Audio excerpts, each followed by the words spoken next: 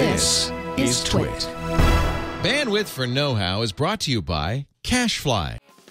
This episode of Know-How is brought to you by iFixit. You've seen their teardowns all over the internet, the free repair guide for everything, and the ultimate marketplace for electronic tools and parts. For $5 off your purchase of $10 or more, go to ifixit.com/twit and enter the code KNOWHOW at checkout. On this 300th episode of Know-How, this is Know-How.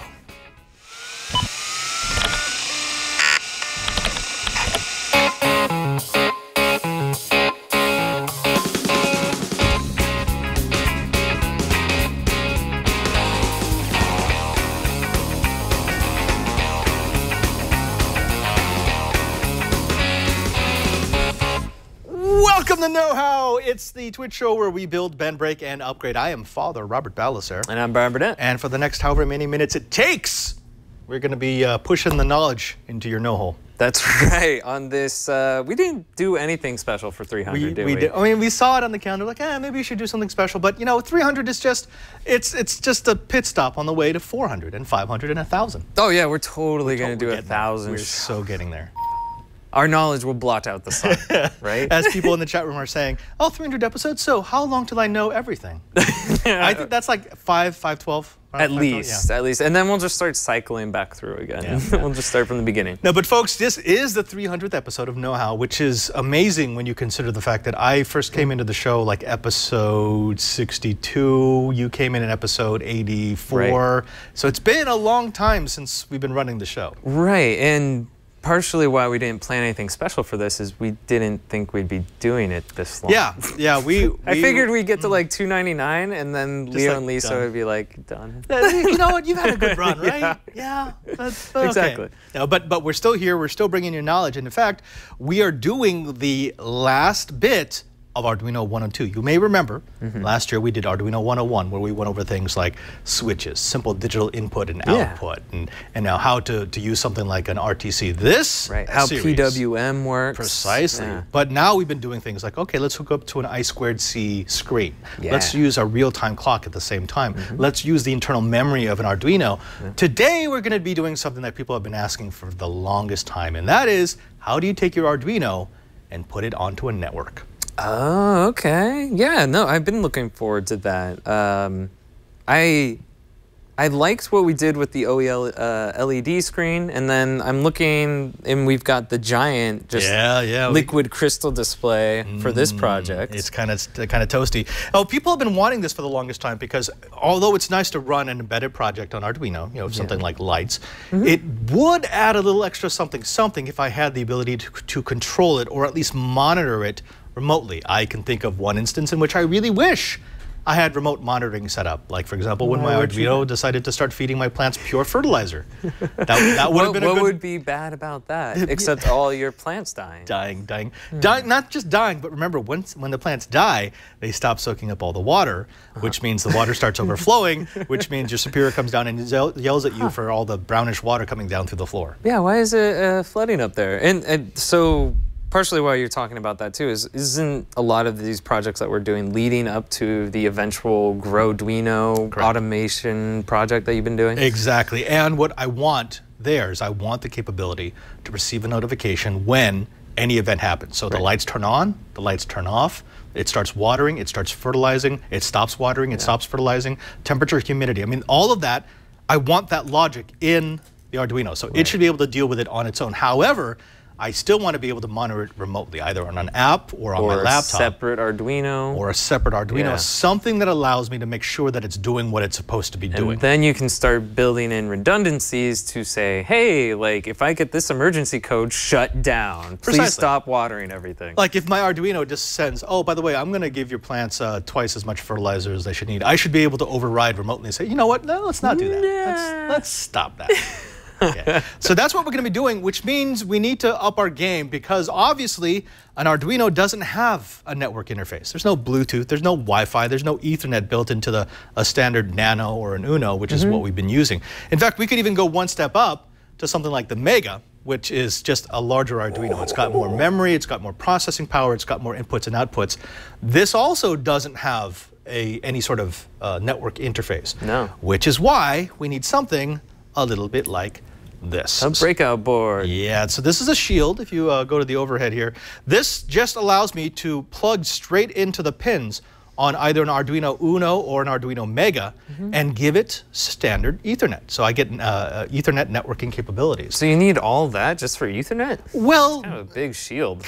well, that's just the size. I mean, look, this is also a networking shield. This one's for the Nano. So this does the same thing, because remember, the UNO and the Nano are essentially the same. The only difference is the board size and the format. So this is a Nano that's actually on top of the network interface board. Oh, okay. So it's nice and small. That makes sense. One thing though, this works. This is fine. However, you're really limited by the amount of power that you have, and you're limited by the space. So although this is a fun form factor to play with, I would not develop on it. It's a pain in the butt to develop on. But once you have your prototype finished and you've kind of moved along, you could do the smaller one, right? Precisely, exactly. So what I'm going to do is I've got my standard Arduino UNO here. These pins just match up perfectly. So I just put it from the bottom over down. So this is now network ready. It's not automatic. When I turn it on, it's not like I have networking capabilities. I still have to create software that will allow it to use the shield. But you'll see I have pass-throughs, so I can still access all my digital pins. That's nice. It's actually connected to the UNO via this, which is a different bus. It's a management bus. Additionally, I get access SD card. Yes, I have a little SD card. Remember in the last episode, we showed people how to use the onboard EEPROM in order to store values that would not go away when I restarted. Right, so now can we use basically a mass flash storage? Absolutely. So I can put, I think this one will take up to 64 gigabyte of memory, which I don't know what I would do with that other than using it as like a place to store log files. I was going to say maybe video files or something. I'm not going to run on video through an Arduino. Yeah, I don't know. It's not going to work so well. But we're going to do some very simple, some basic commands, some basic demonstrations on how to use this so that you can build it into a project that you might already have. Very cool. I mean, imagine anytime you've got the Arduino doing something, once you have this lesson down, you should be able to network enable it so you can make it do that something remotely. Which is really nice, especially if you don't have access to it directly. Like you want to put it outside or something and not have to walk back and forth from your greenhouse to your house or something like that. Or for example, I have created one of these using Cayenne, which is something we were going to cover, but then we had all the PERSEC stuff. It's a My Devices that allows me to make an Internet of Things device very simply, very easily. Oh, okay. And I created two that are connected to the Dun light on the washer dryer in our house. So when that light turns on, it flips a relay that tells the Arduino that the Dun light has turned on, and then it texts the person whose laundry was in the machine. Super simple, super stupid, but it's like, yeah, okay, why not do that? That's smart. I like that idea. But in order for that to work, I need network capability. I can't use Cayenne unless I have a way onto the network. There are Wi-Fi shields. However, I don't like using Wi-Fi for IoT. I'm not a big fan of that because Wi-Fi is temperamental sometimes, especially on a device as low power as like a Raspberry Pi or an Arduino. For that, I really prefer something that's wired. That's one less thing that can go wrong. And if I'm doing something like monitoring my garden, I don't want a flaky Wi-Fi AP to be the reason why suddenly it's dead. Right. I mean, not to make light of it, but it is kind of a life or death situation when it comes, at least for your plants, as far as getting watered and fertilized. So probably should make it as redundant as possible and foolproof. Yes, indeed. Okay, so let's go ahead and get into this. First of all, we're going to do a little bit of wiring because this first example, we're going to pull almost directly from the example library on the Arduino Sketch. It's actually one of the ones that are provided when you install Arduino. Cool. We need to power up these two potentiometers. I've seen those before. Yeah, this is like one of the very first 3D printed boards that we made. This is just a holder for the Raspberry Pi and a little teeny tiny breadboard. Yeah. So we're going to pull 5 volts and ground. There's my ground pin right there, like so. And I'm going to pull 5 volts right there, like so. And then I'm going to go into either side of this potentiometer. Because remember, the way that a potentiometer works is I need ground and 5 volts on the outside. There's 3 pins. So the outside pins get ground and 5 volts. The inside pin, that's the wiper, that will change as I rotate the potentiometer. That goes into my analog that makes inputs. sense, yeah. Right. So now I'm going to go from ground here to ground here. So I'm just daisy chaining these. You're a madman. And 5 volt here to 5 volt there. Boom. Boom. Now I need to take the center pin. Right. And that's going to go into analog 1. And the center pin here is going to go into analog 0. And now the Raspberry Pi will know what inputs to take from. Well, I'm going to tell it. Or so no, I'm going to be telling it to take, Arduino is going to be taking inputs from our, A0 and A1, analog 0 and analog 1. And as I rotate each of these potentiometers, those two values will increase and decrease. Right. All right, so let's go ahead and take a look at the code that's going to allow me to do this. Let's go ahead and give power to my little unlimited Arduino here, and I'm going to give it network connectivity since we now have that option, which is so happy. How about that? All right, so let's start this up. Now here is the code that I'm going to be using for this one. Alex, if you go ahead and come over to this computer. Again, this is the Ethernet sketch. It's slightly changed, but if you go into File, Examples, Ethernet, down below here. Oh, come on, there we go. You keep going. Where's the Ethernet? Yeah, Ethernet. This is actually just called the WebServer. So this is the WebServer example. Here's what it's going to do. It's super, super simple. You're gonna wonder why there's such a hullabaloo about it. I'm including 2 libraries, SPI and Ethernet. And this is just the way for me. SPI is how it's communicating with that shield over the SPI bus. Ethernet's pretty that's the library to do all the things I need for Ethernet. This right here, this is kind of cool for networking, for the people who really liked our Networking 101 series. Remember how we talked about the MAC address, the media access control? It's the physical address. Yeah. Like your Mr. Robot. That's exactly how I think of it now. But this is the hexadecimal combination that sets the physical address.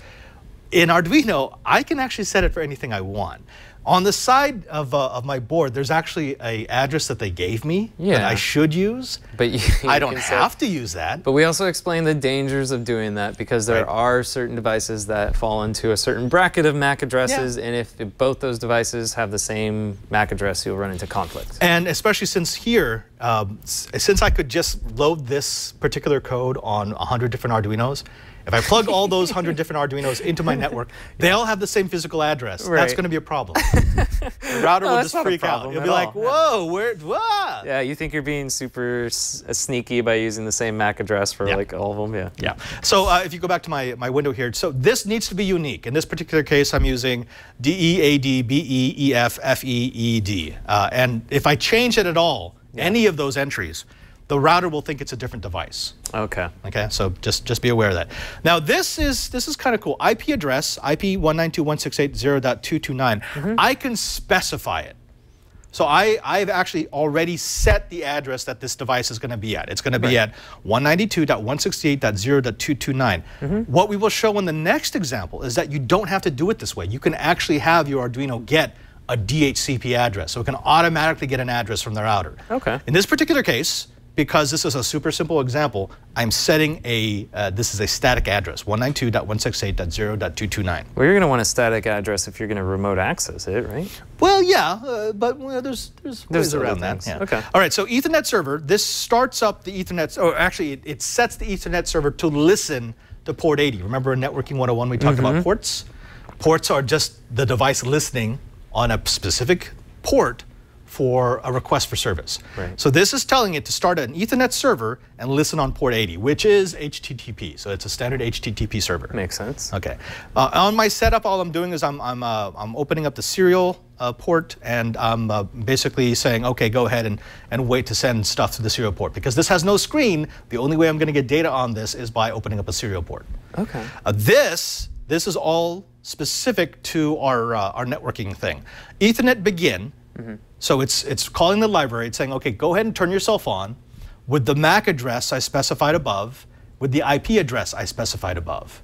Right. In the next example, I'm not going to specify an IP, and it's just going to get a DHCP address.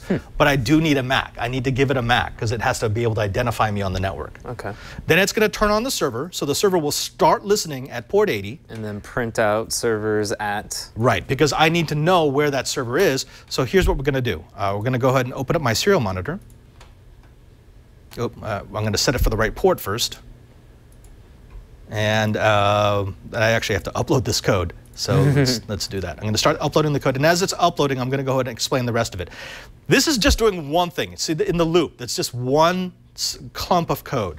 All this is going to do is it's going to sit there. The Ethernet server is going to sit until it hears a client. So it's going to listen. Once it hears a client, then it's going to go ahead and start running through these instructions. All these instructions are going to do is write to the Ethernet port what a standard HTML file looks like. So this is the header, so HTTP 1.1, 200, OK, all the way up to the start of HTML. And down here, we have the end of HTML. So everything that's in this area, this is my web page. Okay. And all my web page is going to do is it's going to look at the analog channel, so the two analog inputs that I have, 0 and 1, because it does it until it's no longer less than 2. And then it's going to print the value from that channel. Oh, okay. Okay, so but in order for this to work, I'm going to need to know what is the serial address. Now, I mean, what is the Ethernet address? Sorry, the IP address. The IP address is 192.168.0.229, which is exactly what it was supposed to be because I set that in static. You set it as that, yeah. Okay, but now, let's go ahead and go into a web page. And then type in that local address. 192.168.0.22, was it 229? Yeah, 229. 229, yeah. Okay, so when I do this, you can't type in the physical address, right? The MAC address and get to it through the address bar? You could. But that'd be a pain. Yeah, don't do that. Yeah.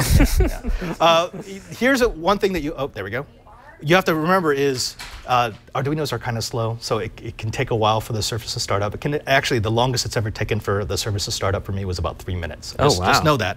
But now it's running. In the background, this is actually what the server is doing. So the server keeps connecting, serving out the page, disconnecting, connecting, serving out the page, disconnecting. That's what's happening.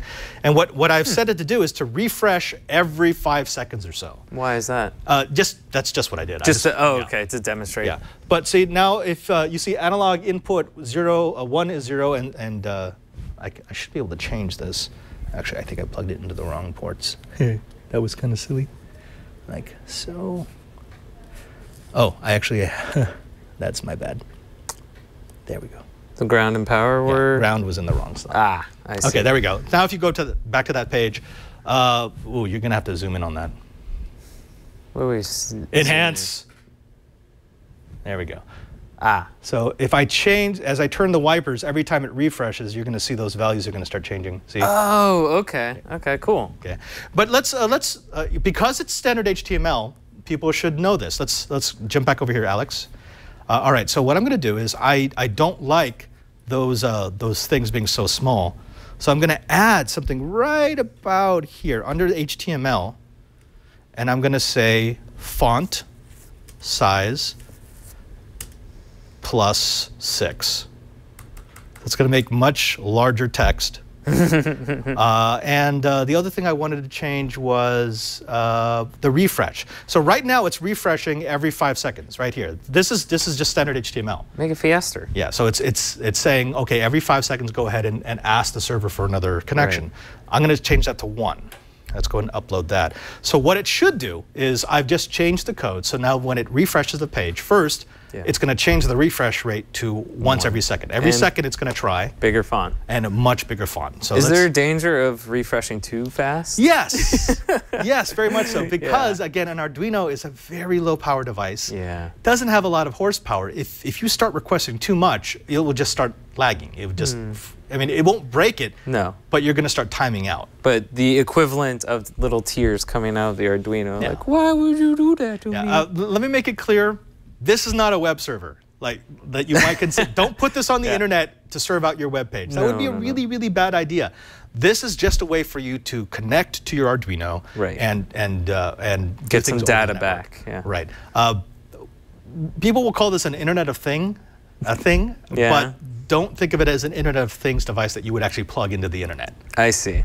With a public address. That would be a really bad idea. Super. Have I expressed how bad that is yet? No. Tell me more. Tell me why it would be so bad.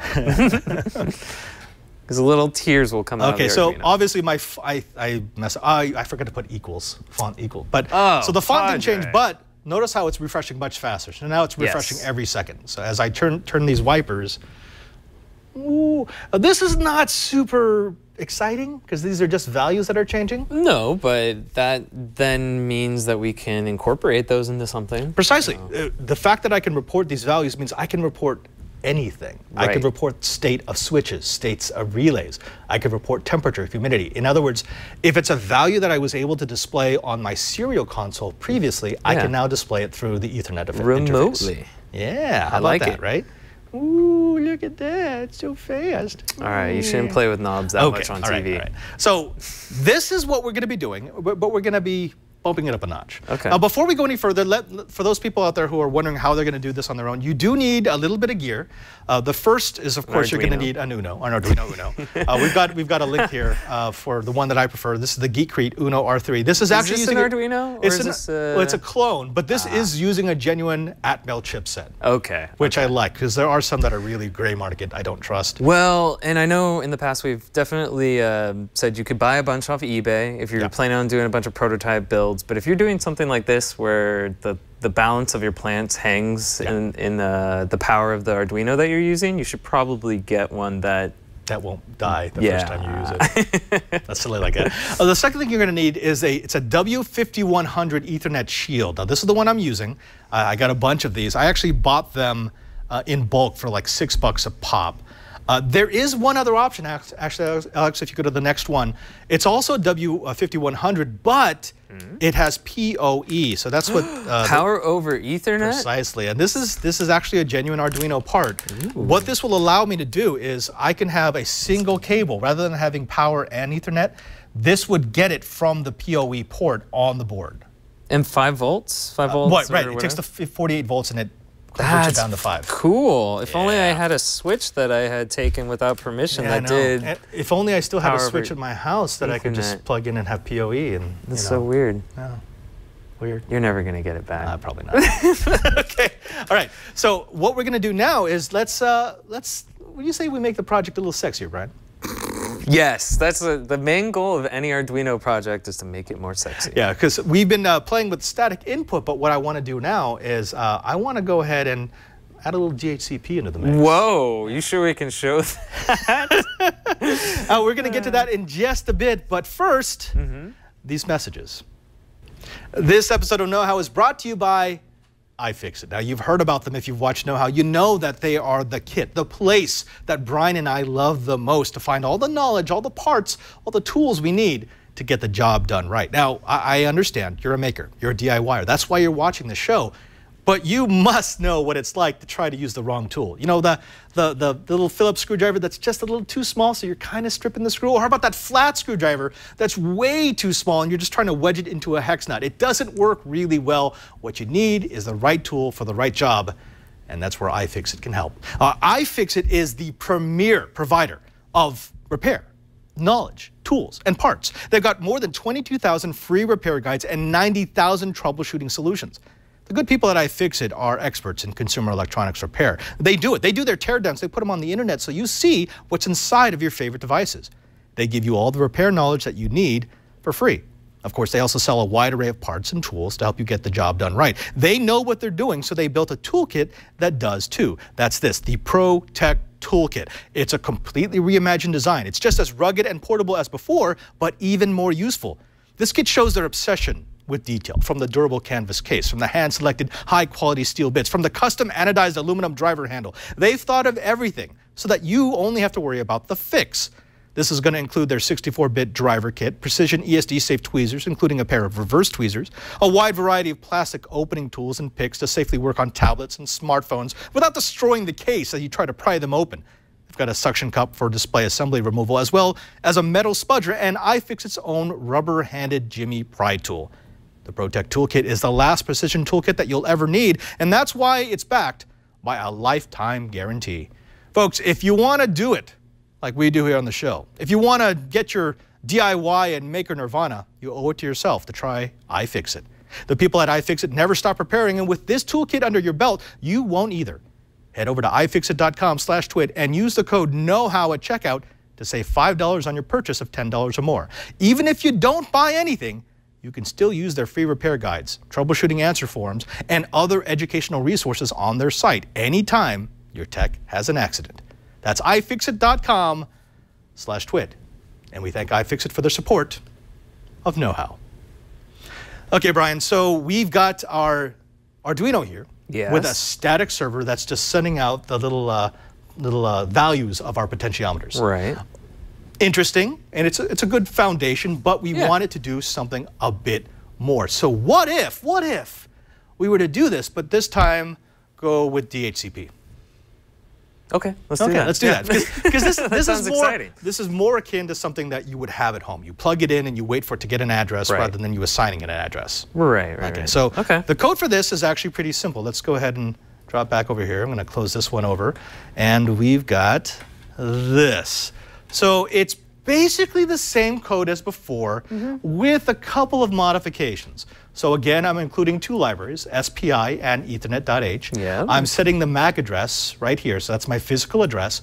But this is where it's changing. Ethernet client, Ethernet server, server 80. Server 80 is the same, right? Server 80 is the same, but this is not. Because normally what I did in the previous example was I set an IP address. It was a static IP address of 192.168.0.229. By putting Ethernet client, what I'm saying is go ahead and run through the startup procedures in the library to get a DHCP address. Right. Let your network handle the rest. Precisely, and this is going to take a while, so I'm going to go ahead and start uploading it now.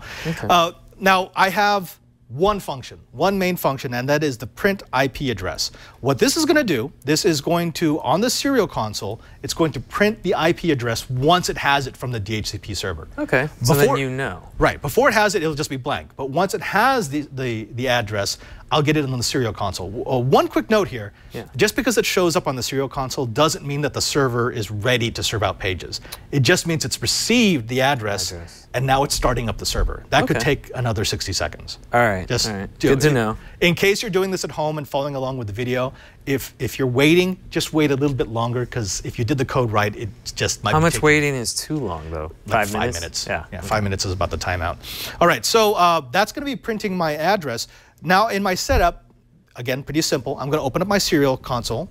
Then I'm going to print out, if this doesn't get an address, it's going to halt the program because the program's useless. Right. That's almost never happened. It's only going to happen if you have a really bad network. Okay. Then it's going to start the server. Now, here in Serial Alert, this is something that I made. This just tells me whether or not, this gives me a case back from the Ethernet function in case it fails. But hopefully you won't have to use it. Right. Okay. Now, in my HTML server, this is going to do the exact same thing that we did before. So it's gonna open, it's gonna listen. Once it hears from a client, it's gonna serve out the page, which is going to include the value of my 2 wiper pins. Right. Okay, and actually that's my refresh is set back for 5. If you look at my loop, it's only really gonna do 2 things, Serial Alert and HTML server. So it's going to keep going back and forth, back and forth. So let's go ahead and open up a serial console. Hopefully my Arduino is up and running. Let's see if it's... should be. Are you happy? Are you happy, Arduino? I don't see any little tears coming out of it, so it should be okay. Might be taking a little time. Okay, it's still taking longer. Oh, it's so hot. It is. Oh wait, it's getting there. It's getting there. See, once I start seeing those lights... Blinky lights are good. Wait, it can be... It's got a little bit of activity. It could also mean that it's failing out on trying to get a DHCP address, which unfortunately I think is what just happened. All right, well, let's try uploading that again. I did send it to the right port, right? The right com? Unfortunately, again, because I'm using a really janky third-party router down here. What is it? The WRT54? No, it's this old D-Link that was obsolete back in 2008. I had it. Sad. Yeah, I know. One of the other things to remember about this is one of the reasons why I like static, because if you are using DHCP, because this is such a stripped-down library, because it has to fit in an Arduino, it doesn't handle problems really well. If you have a network issue, it just says, okay, I'm done. Okay. Fortunately, we've covered static IPs pretty well. And again, there's a really easy way for us to do it. Actually, Alex, if you go back, all I'd have to do is I'd have to comment out the Ethernet client line, and I'd have to put the set the IP address again for like 192.168.0.229.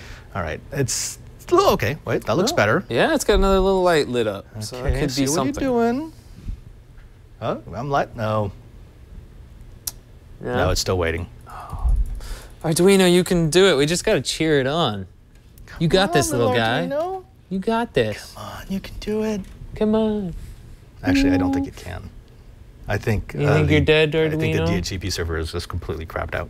Psh, we don't need DHCP. Wait. Oh.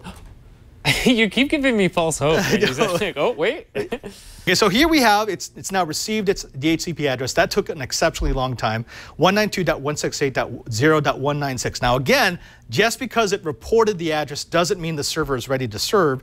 Let's go ahead and type in that address and see what we get. So it's 192.168.0.196, and there we go. Okay, so now it's serving again. You can see these are the instructions for it to serve. And these wipers, I can now change the wipers, and it should every 5 seconds. Values. There we go. Every 5 seconds. A very slow refresh.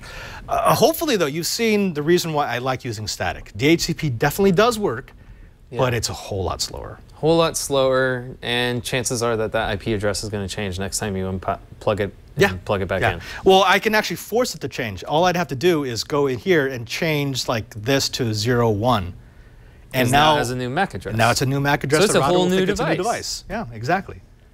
Right? Yes. And if it has the same MAC address as another device, then you SOL on that. But precisely. Okay. Now this is okay, but you know what I'd like to do? I'd like to take some knowledge that we dropped on them previously. I thought you were going to say sexy again. I was like, I don't think it could get sexier than DHCP. No. How about if we added like this? Whoa. Okay, so because this, now we're talking about something that's in an actual deployment.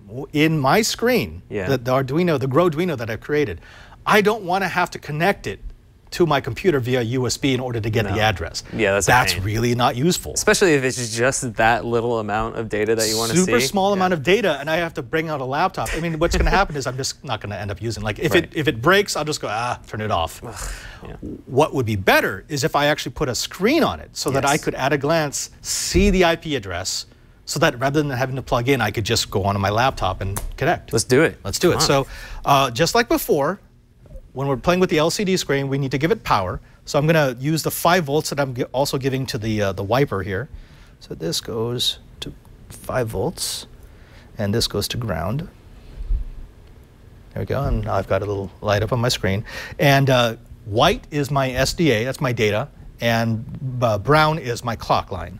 And I know, because I've done this a lot, that SDA is going to be 4, and SCL is going to be 5. Oh, by the way, we had a really good question in our Google Plus group on why I don't use pull-up resistors. Normally, you would have to use pull-up resistors for these. Yeah. It's because on the SDA and the SCL clock lines on the revision 3 ATmega chipset, it has an internal pull-up resistor. Well, of course. I know, naturally. Naturally. Okay, so what I want to do now is I want to make this easier for me by making it so that my IP address is reported on the screen. Cool. Let's do this. All right, so I'm going to go ahead and close this example, and we're going to bring in example numero. Actually, let's close the COM port too. Number 3. So this is doing the same thing. This is doing a DHCP server, just like we did in the last example. However, you may notice I've added a bunch of libraries. Wire.h, which is the way that we talk to our I2C devices. I'm also adding an include for the library for the liquid crystal I2C, which is how we access our display. And then this part, this actually declares the screen so I can use it. Okay, everything else is the same. I still have my physical address set for this. I still have the Ethernet client and the Ethernet server started up right there. Yeah. I'm still printing to the serial port, although I shouldn't need it because this time it should go straight to the screen. The screen, right. Now let's look at what has changed down in the setup. In the setup, I've just added this, which we saw in the last episode of Arduino 102. Turning on the I2C bus, I'm initializing the LCD, and I'm turning on the backlight. If I leave any of those out, it doesn't work. I mean, I guess you could leave the backlight out, right? If you wanted to save power? Yeah, but then you'd have to like get a flashlight to see it. So, Okay, so don't never mind. Forget that. Okay. Now, if I look at my my loop, I now have a third function here. So I've done serial alert. I've done LCD report, which is what allows me to push information to the screen, and then the HTML server, which is what allows me to serve out pages. Okay. So let's look at the LCD report function, because that's what's new. And while we're doing that, I'm going to go ahead and upload this because we've already seen how long it can take for these changes to take. All right, so let's look at the LCD report. Super simple here. This is all that's in the function. I'm going to set the cursor for 0, 0, so that's at the very up left corner. Right. And then I'm going to print IP address. IP address. Then I'm going to set the cursor for one line below. And what is it? It's 4 lines vertically and what, like 20 something? It's 4 by 20. Right? 4 by 20. Yeah. And what I'm doing is I'm printing each octet. So octet 1, octet 2, octet 3, and octet 4. So that's like 192.168.0. Whatever. That's 4 octets. Okay. So all I'm doing is I'm printing IP address, and then below it I'm printing the address at which the device has received an Ethernet address. Cool. Now this is not going to display anything until it's actually received the DHCP address from our router, which we already know takes quite a while because of the network setup we have here. Can we just static it again? We could static it, but Brian, what's the fun in that?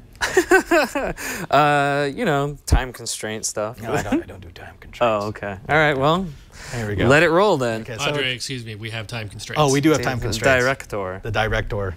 Okay, so Mr. Director, actually, hold on. What do you got back there that you're doing? This adjusts the contrast of the screen. Oh, This right here. that screw? That little screw, and actually, unfortunately, I think I might have jiggled it in transit, which is a problem. Don't worry though, Padre. Sponsor of the show, iFixit, probably has a screwdriver that we could use, but all the kits have disappeared from the studio. We are bad people. We've stolen all the iFixit kits from the studio.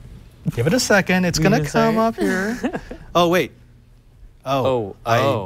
I didn't actually send it to the... Oh, that red at the bottom looks bad.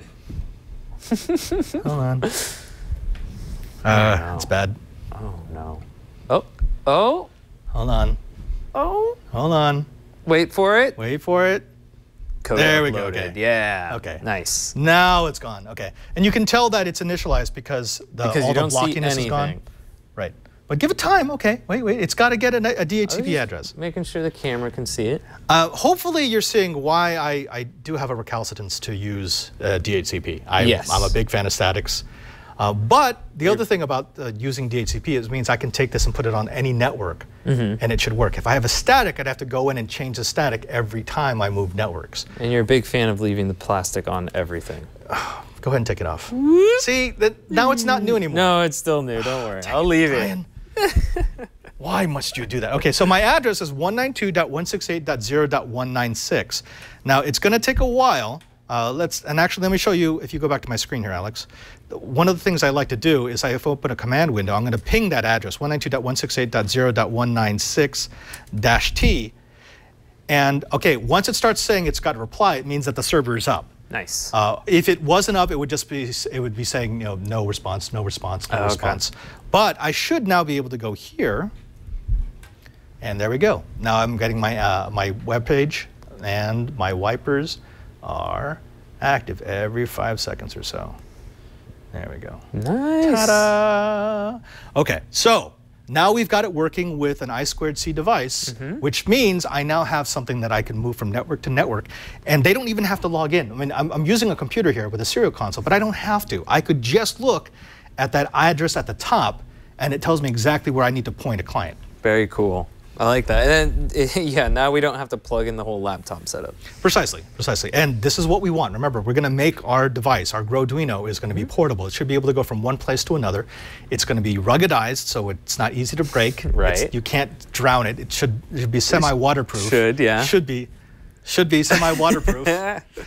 But most importantly, someone who doesn't know anything about programming, I should be able to give them my Arduino, and they should just be able to look at the screen. And when they see should be able to interface with it, that should be it, and then right? access it remotely. And that's what I'm going for. Very cool. Now, in order for us to move to the next step, what we need to do, because remember, our Arduino is designed to do things at certain times. Turn the lights on, turn the lights off, turn the watering on, turn the watering off. And then send you update reports. Precisely. But if only we had a device we've already played with on Arduino 102 that could keep real time.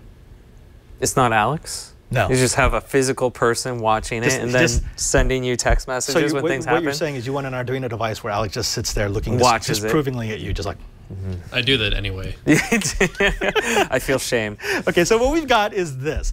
We've added an RTC, of course, a real-time clock into this. So this has already been 3D printed. I was tired of the... I like it. Yeah, I didn't want the raggedy. I wanted something a little sexy. Look at that. Cool. Look at it. It's so cute, Brian.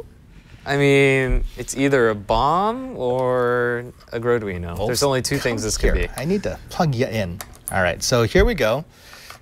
Plug in. I'm going to show you the code for this. Oh, look, plastic's on this screen too. Yeah, so basically, go ahead, take it off. No, take it off. No, take off the plastic. No, it's okay. I want it to be new someday. Be multicultural. So all I've done is, and we saw this in Arduino 102. I've plugged in an RTC here into the I2C bus. So that I can now get the time. So it'll be getting me time, and look at that. So I have time and the IP address. But what is the lower part? Oh, pages served. So like, for example, if I were going to go to the active address here, let's make sure it's ready. If you switch back to my computer, Alex, ping 192.168.0.198-T. Okay, so the server is ready. So if I switch over to 198 here. On the browser. Okay, it should be, there we go. Oh, so now it's serving out time. Interesting. Now, it's kind of serving out time because it's on a 5-second refresh? It's on, I think, like a 1 second or 2 second. It's not perfect, but if you look back over to the screen here, Alex. No, it's not. There we go. So every time a client requests, it's going to increase the counter for how many pages it's served out. Oh, wow, yeah, it's requesting a lot, huh? Well, yeah, every second or so. To update that clock. That's cool. Which, by the way, I should tell you, is a horrible, horrible way to display the time. Don't do that. Don't do it. This is just for demonstration purposes, folks. Will this count up to triple digits? Oh, actually, let's look at the code for this. But before we look at the code, you know what I want to do, Brian? I don't know. What do you want to do? I want to take a moment for these messages. Previously on Twit. The company is Digivina. I don't know if you remember this. Make your own vinyl record by using all the old plastic bottles in your house. I love this idea. You could be the first podcast on vinyl. On vinyl. Security Now. Tavis Ormandy, our favorite security researcher, tweeted shortly after toweling himself off, "I had an epiphany in the shower and realized how to get code execution in LastPass. This is apparently very sophisticated, but also it's going to require some re-engineering." The new screensavers. I'm about to hop on Galactic Attack. It's a converted Kong roller coaster that brings a little Samsung Gear VR into the action. Mixed reality experience. Yep, we're in space. Okay. And we're about to die. Ah! Ah! Wow, this is really weird. Twit. Technology for your eyes and ear holes. Digivina is an April Fool's gag. I can't leave you hanging like this. There's no such thing. Although, if I were you, I'd make it. And we're back. Okay, so we've got our Arduino set up with our little screen here. It's showing us time, it's showing us the IP address, and it's showing out pages served. Let's look at the code that it took to make this happen. It's actually not all that complicated. So well, we're kind of building on the foundation of everything that we've covered. This is the whole idea. idea. I see where you're going with this. Every program gets a tiny bit more complicated, but it incorporates the lessons from the past. Nice. So let's look at the code. So just like last time, we are including the wire and the liquid crystal libraries because we need to be able to access I2C and the screen. I'm including this. These are remember when I did the example in the last episode for the real-time clock, this is what I'm using. These variables are what I'm using to determine whether or not the screen actually has to be rewritten. Yes. Right, because if I don't have to rewrite a number, I don't want to rewrite it because it makes the screen flicker. Right. So all this does is it holds the last value. If the last value hasn't changed, it doesn't rewrite it. Smart. Okay. Now here, again, I'm adding the library so I can access Ethernet. This is interesting. This is the counter. Now, I'm using a variable we have not yet used on know-how. I'm using an unsigned integer. The reason why I'm using an unsigned integer is because a regular int, yeah, we know it's a 16-bit variable, so it's 65,536 possible values. It's actually 535 because you've also got 0 there, correct? Here's the issue. That's 65,535, but half of those are negative and half of those are positive. Okay. I'm not going to use any negative values. I'm not negatively serving pages. Right. So if I use unsigned, I reserve all of it, 65,535. As positive. Positive values. Okay, that makes sense. That's why I'm using it. And then there's actually another part of that. If I go to down to the bottom here, this right here is where I increment the counter. So every time this serves out a page, it's going to increase the counter by 1. That's what increases the counter on the screen. Right. However, this is come back to us, Alex. Huh? Because we have this is a PSA. Knowledge bomb? Public service announcement. This is a knowledge bomb. This is how buffer overflow errors get made. Whenever you don't account for something going beyond a value, that's when you're introducing an exploit into your code. Okay. So now if you go back to my code, Alex, what I've done here is I have an if statement right after the counter. If this becomes greater than 65,534, which means the value is 65,535, set it back to 0. The reason why I do that, precisely, because if this goes to 65,536, what would happen? I'm overflowed. I'm now allowing the program to write into parts of memory that it shouldn't write, or it just freezes. Okay. Okay, so it could... I see. It would probably freeze because it's writing into other parts of the program. If I'm lucky, it will freeze. If I'm not lucky, and especially since I've now connected this to a network, someone could use this to write code to memory and then execute it. Wow, okay. That's when we're talking about all these exploits in the wild, that's the most common one. Yeah. Someone didn't check a counter and it overflows and now it's doing something that they didn't expect. Okay, okay. So whenever they talk about checking values or checking ranges, this is what they're doing. That little piece of code right there allows me to make sure that that's never going to go to a value that I did not expect. Do you think something like that happened with your project where it over-fertilized your plants, or was that something else? That was something else. That was something else. That was just bad code. I would like to say that, no, that was bad code. It wasn't a buffer overflow. It was stupid. I'm a bad person. That's good to know, though. Yeah, it's good to know. Okay, so the rest of it is actually relatively simple. It's the same project that we had before. The only difference is I've added in all of these libraries and all these functions that I had from Arduino, the last episode of Arduino 102, to include all of the functions I need to read from the real-time clock. Okay. Okay. Cool. So, and when I do that, what it allows me to do is this. Let's go to my loop. My loop is just LCD screen and HTML server. So it's both of those are going to call the RTC, get the data from the RTC, and then serve it out through the Ethernet port. Right. Yeah. So and actually, what was the address again? It is... You can see it, Brian. Yeah, 192.168.0.198. And there we go. Exactly. Boom. So that's what it's doing.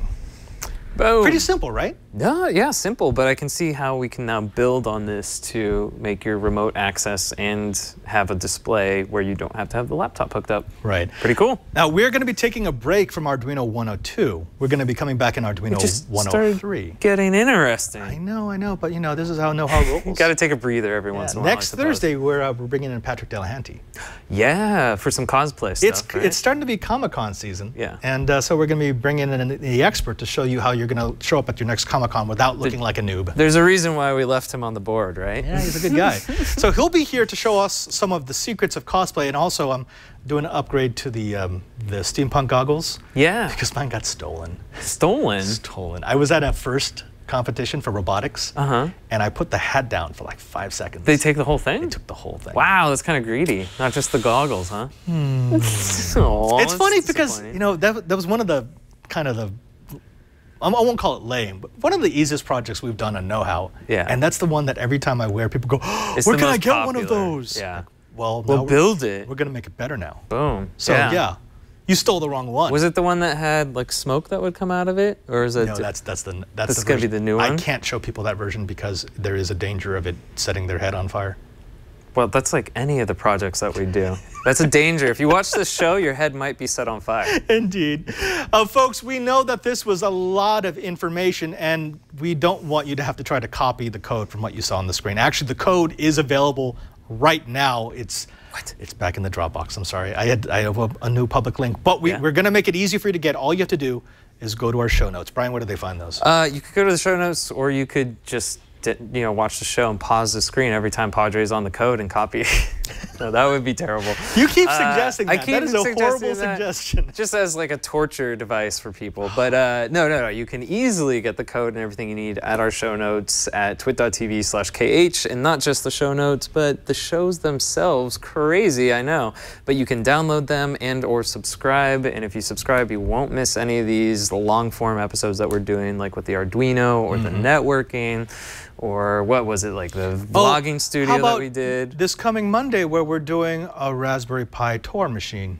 Yeah, which we totally haven't filmed yet. No, that's in the future. It was a good episode, though, from what I think we did. From what I will have remembered by that time. Exactly. Yeah. Also, don't forget that you can find us on our social media group in Google+. It's the best place to go because, well, it's a community. Just go to Google+, look for Know-How. Very short approval process, but once you're in, you get access to almost 11,000 Kitas. That's our know-it-alls. These are people who are in every step of the Maker DIY journey. So you can find new people who maybe you can help. You can find experts who can help you with a project that you're stuck in, or maybe you just want to ask a question or show a project that we can show off here on Know-How. Again, go to Google+ and look for Know-How. That's not the only place, Padre. No. If you want to find out what we're doing outside of Know-How, or maybe an upcoming project we're doing, or just what is our favorite GIF of the week, usually has to do with corgis. You can follow me at cranky_hippo on Twitter. And you can find me at twitter.com/PadreSJ. There is a third member of our crew. He's well, he's the heart and soul, really. He's filled with so much emotion. That's why it just pours into the show. His memory has been burned into the back of our knowledge holes. Yes. Yes, and he's yes. I'm imagining that, and it's scary. We call him Steve. Is it Steve? It's Steve. I should know. I've known him since like 5th grade. Excuse me, Padre, it's Alex. No, that's what it was. It's definitely Steve. Good old Alex. But if you want to follow Steve, you can find him at twitter.com/ANELF3. That's right. Yeah. He's the flow master. He is. Until next time, I am Father Robert Baldassare. And I'm Brian Burnett. And now that you know how, grow Arduino your remote access it. That doesn't work at all, but that's okay. I don't care. I was like, wait, it's not just grow Arduino. It's a lot of things.